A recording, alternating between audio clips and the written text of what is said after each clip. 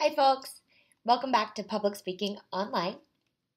Today we're going to be talking about persuasive traditions or strategies, including persuasive appeals and other cultural traditions. You'll also be doing a brief activity where I show you a series of public service announcements or commercial advertisements. Your job will be to detect which appeal the designers and creators employed in order to craft their message. Finally, we'll go over a few logical fallacy types. So, how do you get your audience to stick around long enough to listen to your speech? Well, Aristotle would say you would need to appeal to them. Basically, find out what their interests are, how they feel about certain topics, what makes them curious. Aristotle is often credited with sharing the three appeals and how we can appeal to our audience: ethos, pathos, and logos. There are, however, century-old other persuasive traditions that are important to acknowledge, and we'll get to those soon.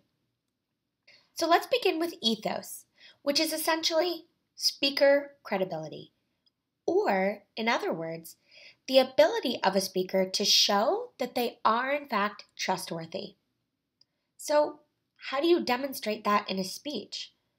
First, to appear confident and competent, speakers can share their expertise surrounding a topic, and they can do so by talking about their own experiences, maybe talking a little bit about their education, credentials, knowledge, training, or even skills in a certain area.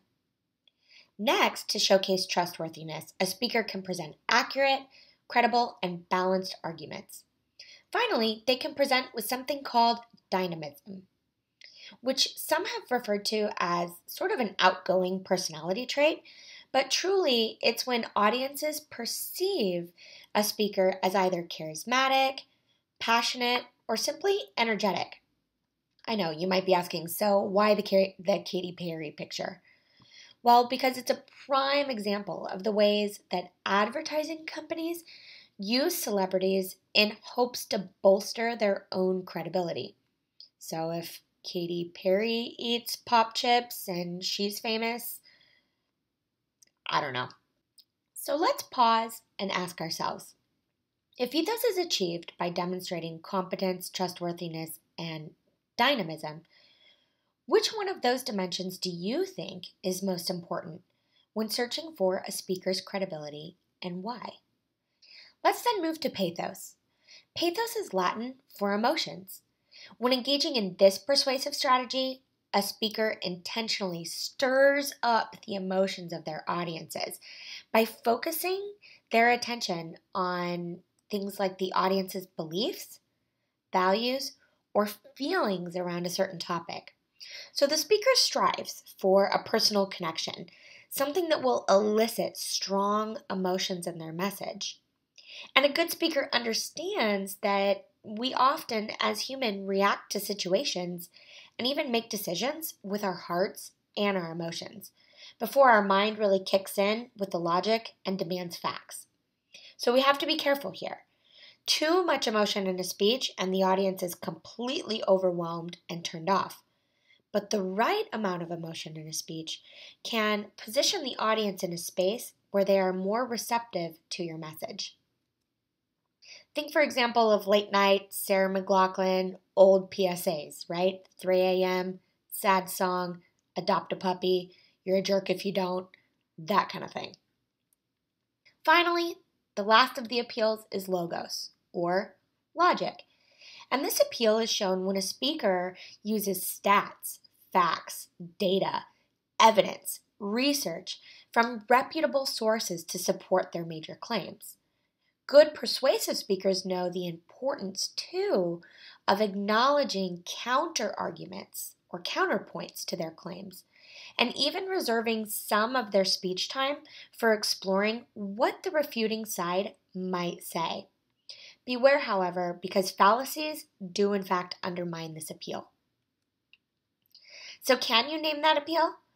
Feel free to pause this video and take a look at each one of these advertisers' attempts to engage a particular appeal in order to support their cause. How about this one?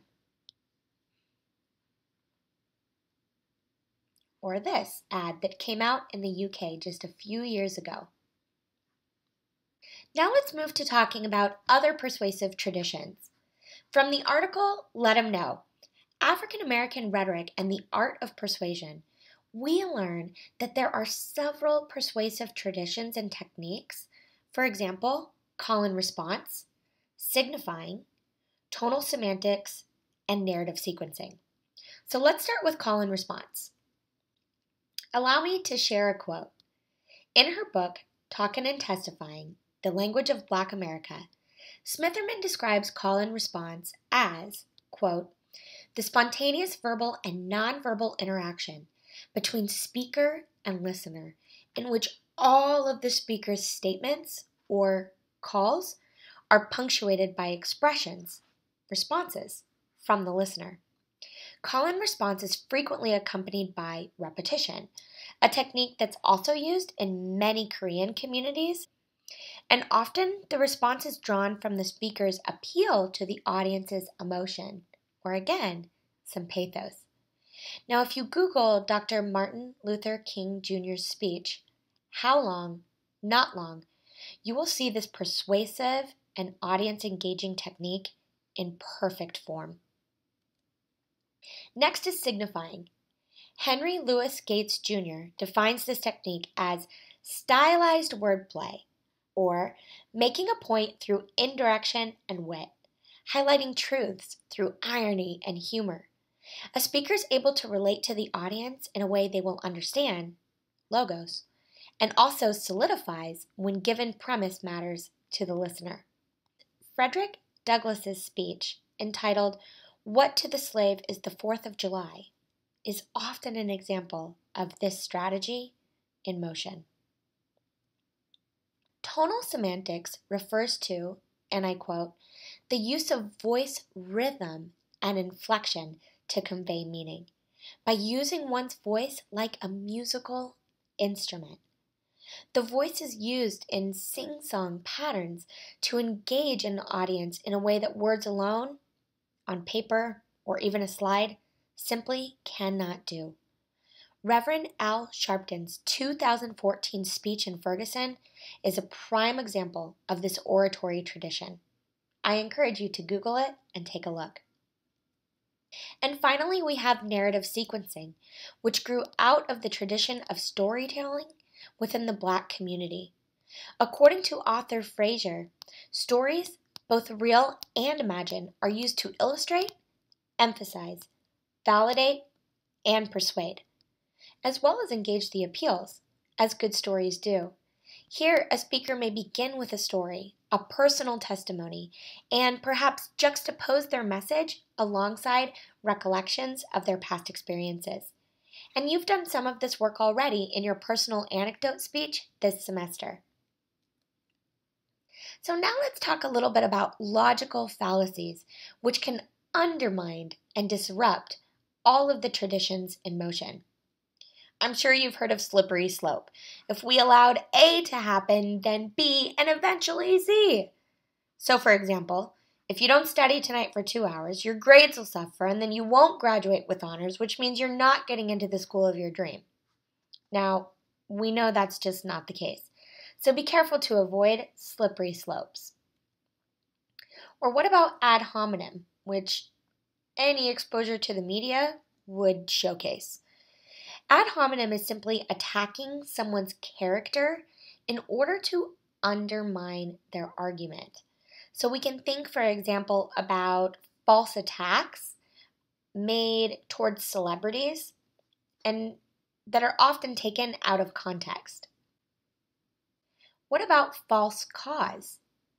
This is where just because two things are related doesn't mean that one causes another to occur.